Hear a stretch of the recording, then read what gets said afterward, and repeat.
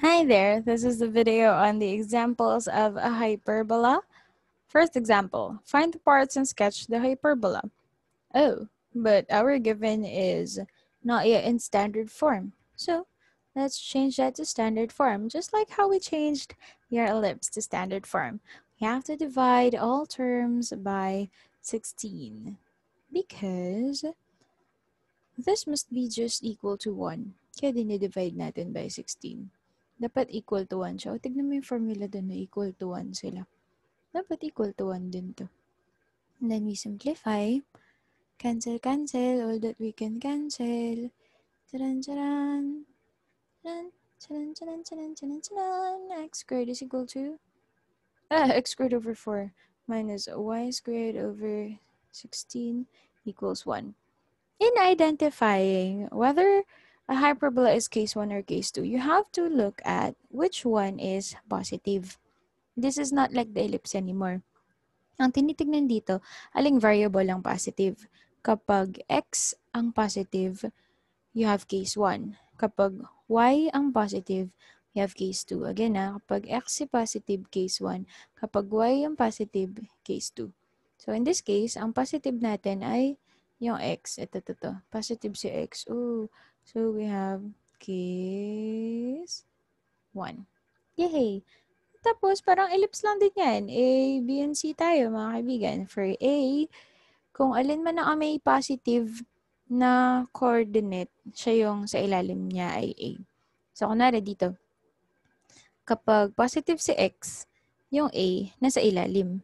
Kapag positive si Y, yung A yung ilalim. Regardless kung alin yung greater, ha? Hindi siya katulad nung sa ellipse. Sa ellipse kasi whichever is greater, yun yung A, di ba? In this case, whichever is positive, yun yung A. Ayan. So, A is square root of 4, which is 2. For B, square root of 16, which is 4. For C, besh, iba na yung formula. Plus na yan. Kabaligtaran siya nung kanina. A squared plus B squared. So, we have square root of 4 plus 16 square root of 20. So, factor that out. We have factor out nga eh. So, if we will factor that out, we have 4 times 5. Alin ang perfect square? Yung 4, yung 5? Yung 4. So, yung ilalabas natin. C now is equal to 2 times the square root of 5. Yay! Meron na po tayong A, B, and C. Let's proceed to the foci. Siyempre, alam niyo na to.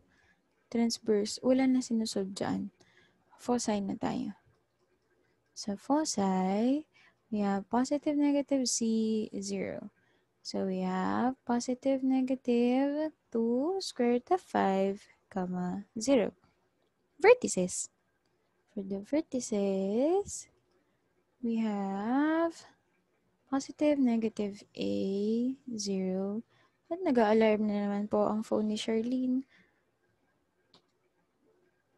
We have positive, negative, A. So, positive, negative, 2, 0. And then co-vertices. For the co-vertices, 0. Positive, negative, B. We have 0. Positive, negative, 4. And then asymptotes. Yung ganun. Asymptotes. Asymptotes. For the asymptotes, y is equal to positive, negative, b over a. We have 4 over 2x. Siyempre, pwede pang i-simplify yan, no? Lowest term, die. Lowest term, if you could lowest term. You have y is equal to positive, negative, 2x. Taran! Tapos, graphing na lang yan using decimals. I will give a different video for that. So that's it for our first example on hyperbola. Yes, bye.